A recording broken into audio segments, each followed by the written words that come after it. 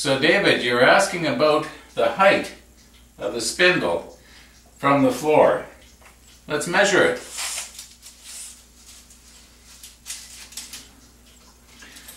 Looks like it's about 117.5 centimeters.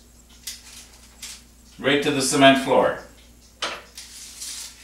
Now, I can get this thing a little bit lower if I wanted to by removing the little feet that are on the bottom. You know, this is the first time I've ever put my camera on the floor. I wonder what it's thinking I'm doing here. Anyway, it looks like you can get about another 3.5 centimeter drop if you take those feet off. Now as for gluing those parts on, well, I screwed up. You're gonna see in part 11.